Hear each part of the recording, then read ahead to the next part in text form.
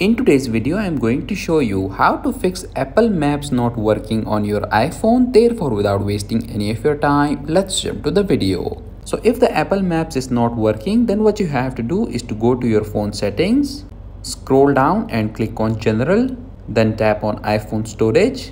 Once again, scroll down and search for Maps, click on it, then click on Offload app, click on Offload. Now wait for a few moments and then click on this reinstall application option, and that's it. After this, Apple Maps will start working properly on your iPhone. So that was it for this video, and I'll see you guys in the next one. Peace out.